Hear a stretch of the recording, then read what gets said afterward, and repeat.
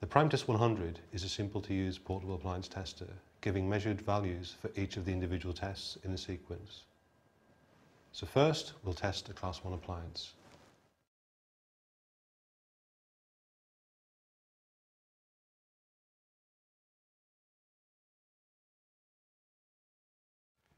First of all, I'm going to show you how to test a Class 1 appliance.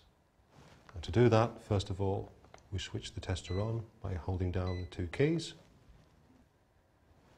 We connect up our Class 1 appliance to the test socket. We connect the earth continuity test lead into the tester, and the other end of the test lead goes onto some exposed metal parts. The Class 1 button is used to do a Class 1 test. However, if I was to push an incorrect key, for example the Class 2 key, the tester's warning me I've pushed the incorrect button. So I now push the Class 1 button, earth continuity test starts. Now it's important that the appliance is switched on to measure the insulation resistance, and the tester is warning me to check the connections. That's because I haven't switched the appliance on. So when I turn the appliance on, you'll note the test automatically continues.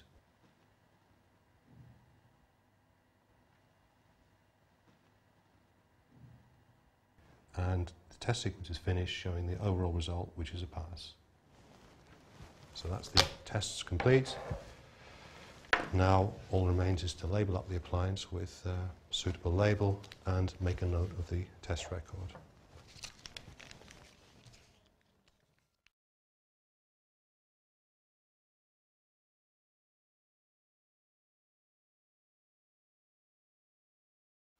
We're now going to test a Class 2 appliance. We switch the tester on.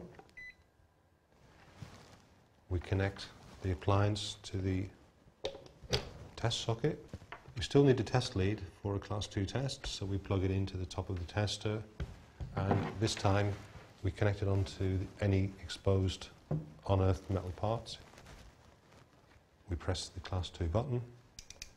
Again, it's warning me that the appliance is not switched on, so I switch the appliance on. The test proceeds.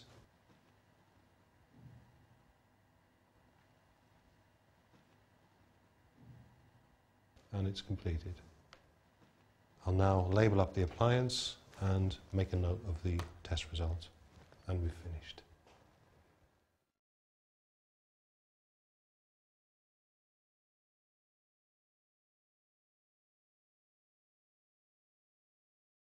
Now we're going to test an IEC mains cord.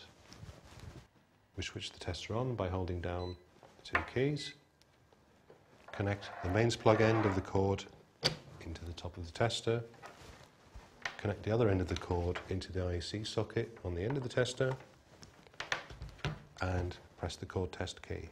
The tester will first measure the earth continuity, then the insulation resistance, and then check the wiring polarity. When it's finished, it shows the overall result, which in this case is a pass. And we've finished. Simply label up with a suitable label to show the cord's been tested, and make a note of the test result in our logbook.